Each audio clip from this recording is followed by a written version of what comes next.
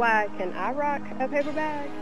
Because I am a phenomenal woman, phenomenally, and I am fearfully and wonderfully made. Can you rock a paper bag? I can rock a paper bag. I was born with the juice. I rock a paper bag because I am a mom and I can rock anything and I can do anything. I could rock a paper bag because fashion doesn't determine my style. Creativity, confidence. That's how you wear fashion. I can rock a paper bag because I'm cool like that. I can rock a paper bag because I'm fly, confident, cute, and fierce, honey.